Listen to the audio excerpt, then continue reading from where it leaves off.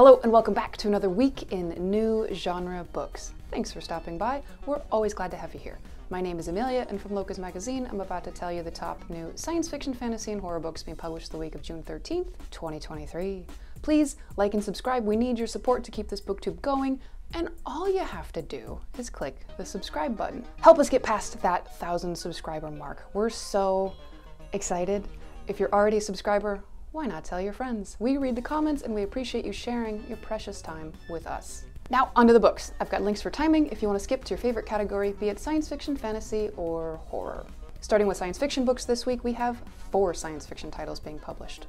From Nicole Corner-Stace, we saw Flight and Anchor out from Tachyon Publications in trade paperback and ebook. This is a science fiction novella set in the world of Firebreak. 2 young modified soldiers escape from a prison lab in an adventure of corporate corruption, hazardous flight, and divided loyalties. From the review by Gary K. Wolfe in the June issue of Locus magazine, the 12-year-old protagonists are so dehumanized that they have numbers instead of names, like in We or Stranger Things. 06 is a resourceful but rebellious girl, and 22 a more cautious and circumspect boy. But as the story begins, they might as well be Hans Christian Andersen waifs, dangerously underdressed during a winter storm until a kindly barista offers them shelter in her coffee shop. Soon, the kids find a makeshift shelter in an abandoned shipping container. And for a while, the tale seems a deliberate homage to the endless Boxcar Children series, and particularly the 1924 original by Gertrude Chandler Warner, which Corner-Stace acknowledges with some insightful comments in an afterword.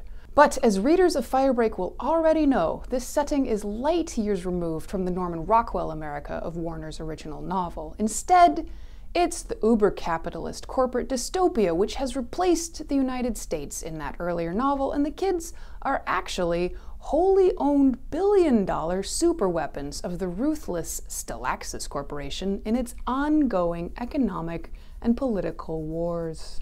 From David A. Collier, we saw Earth's Ecocide, Devastation 2647, out from Atmosphere Press in trade paperback. This is a science fiction novel, a 1,000-year story of humanity struggling to cope with climate destruction and the awakening of artificial intelligence.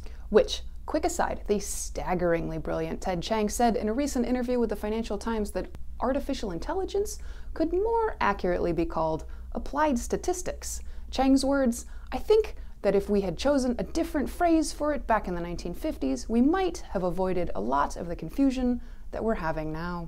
And still, the machines waking up and taking over somehow speaks to us, maybe because we have a feeling that we as a species could do better, or maybe because we're afraid of doing much worse. Anyway, back to Ecocide Devastation 2647. What will life be like if global average temperatures increase 2, 4, or 8 degrees Celsius?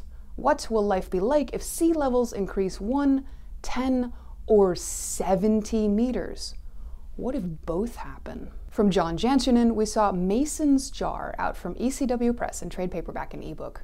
I appreciate the pun. Nicely done. Mason has a jar in this jarring new novel. This is a near-future science fiction horror novel. Ex-police chief Mason Lowry wants revenge against the outlaw biker gang who killed his granddaughter, but they unleash violence first by withholding a drug, withdrawal from which causes violent psychosis. Les Edgerton, author of Hard Times, Adrenaline Junkie, and others, said this: "What really struck me was that it was an intelligent book written by an intelligent writer for intelligent readers. He played the notes that weren't there," as Miles Davis said. From Carolyn Wilson, we saw The Faint of Heart out from Green Willow in hardcover trade paperback and ebook. This is a young adult science fiction novel. Not that long ago, the scientists discovered that all sadness, anxiety, and anger disappeared when you removed your heart. That's all it took. Soon enough, the hospital had lines out the door, even though the procedure numbed the good feelings too. Next up, horror, we have 2 titles in horror this week. From Dale Halverson and Sam Beck-Bessinger, we saw Girls of Little Hope out from Titan Books UK in trade paperback. This is a horror novel. 3 girls went into the woods. Only 2 came back, covered in blood and with no memory of what happened. Being 15 is tougher when you live in a boring small town like Little Hope, California, population 8302? In 1996, Donna, Ray, and Kat keep each other sane with a fervor of teen girl friendships, zine making, and some amateur sleuthing into the town's most enduring mystery, a lost gold mine, and why little Ronnie Gaskins burned his parents alive a decade ago. Halverson, from his Twitter bio, is a horror nerd, writer, and award-winning book cover designer and illustrator. He is also proudly autistic. Beck Bessinger, from her Twitter bio, is a storyteller, horror nerd, and spreadsheet addict, and an associate university lecturer. From John Everson, we saw The Night Mother out from Flame Tree Press UK in trade paperback and ebook. This is an erotic horror novel. Selena, a fallen angel, knew that once exposed, you could never escape the pull of Nightwear, a mysterious underground sex club run by beings called the Watchers. Cassie, a driven dominatrix, didn't know about the never escaping part. When both are drawn into the club's secret rooms that promise an ecstasy of forbidden pain and pleasure, they must somehow try to protect the men they love, because the club's midnight queen, the Night Mother, has a deadly plan that may break the boundaries of our world and destroy everything and everyone they've ever desired. This is the sequel to the Bram Stoker Award finalist, Nightwear. Next up, fantasy, we have 10 titles this week. From the prolific New York Times #1 best-selling author Kim Harrison, we saw Demons of Good and Evil out from Ace in hardcover, ebook, and audio. This is an urban fantasy novel. Rachel Morgan, witch-born demon, suspected that protecting the paranormal citizens of Cincinnati as the demon Sub Rosa would be trouble. But it's rapidly becoming way more trouble than even she could have imagined. From J.R. Dawson, we saw The First Bright Thing out from Tor in hardcover, ebook, and audio. This is a dark historical fantasy novel set after World War I about the circus of the Fantasticals, full of magical misfits and a ringmaster, Rin, who can jump in time, but has visions about a malevolent circus out of her past. From Molly Lynch, we saw The Forbidden Territory of a Terrifying Woman, out from Catapult in trade paperback and ebook. This is a literary fantasy novel mixing classical myth, feminist theory, and environmental disaster. Mothers disappear across the world. One returns 2 weeks later and struggles to recall what happened. Alice McDermott, author of The Ninth Hour, says, Molly Lynch's hypnotic debut in its intensity and wry wisdom evokes the early feminist novels of Margaret Atwood. Lynch is the kind of writer who can, with the turn of a phrase, set the ordinary thrumming with almost unbearable tension.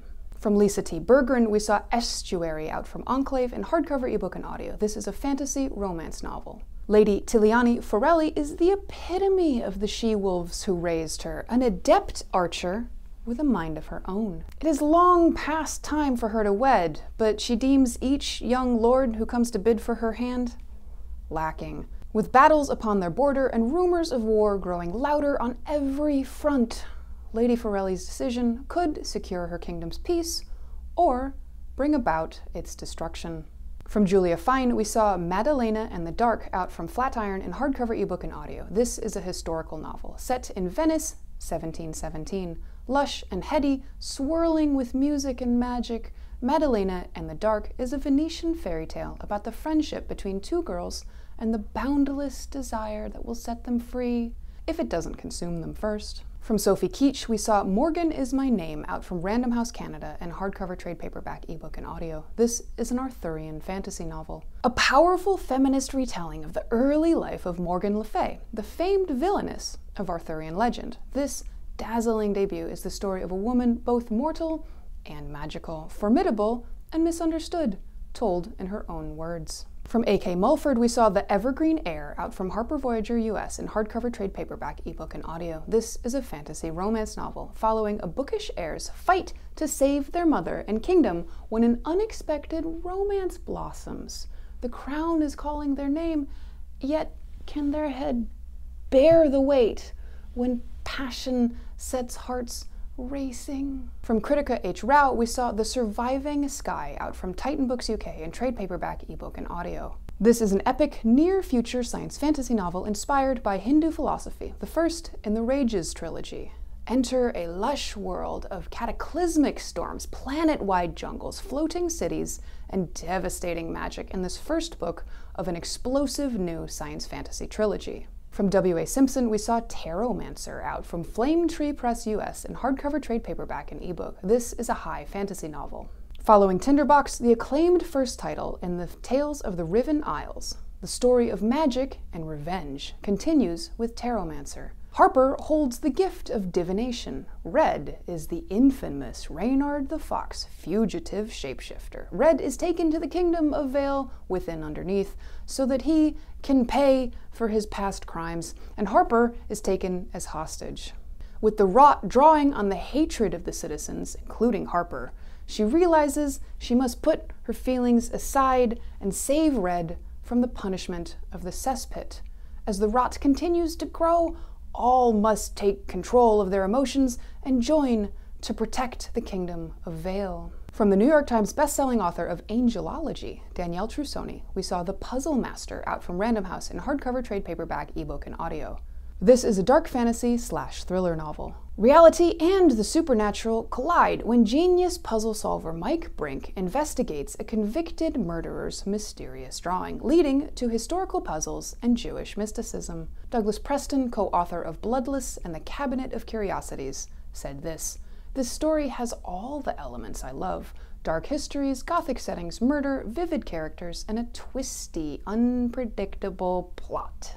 Next up, we have one anthology this week. From editors Cadwell Turnbull and Josh Ure, we saw Many Worlds, or The Simulacra, out from Radix Media in trade paperback. The Simulacra is an anthology of reality-bending stories from a one-of-a-kind collective of authors building a shared multiverse. The stories in this anthology range from quietly strange to ambitiously speculative. Humans transform into cosmic energy or sentient algae. A man wakes up in a new body in a world with continents cut out, months absent from the calendar year, and souls misplaced. Students at a high school regularly vanish without a trace. A woman descends into the depths of the ocean and encounters all-knowing creatures who may have the answers to her deepest questions. That wraps up this week. Thanks for spending some time with us. At Locus, we want to tell you everything relevant that's happening in the science fiction, fantasy, horror publishing space. We appreciate your eyes and ears and your likes and subscribes. Please do subscribe and turn notifications on so you know about this video when it goes up every week. Come back and see us again soon, and we'll be here next week with more new books.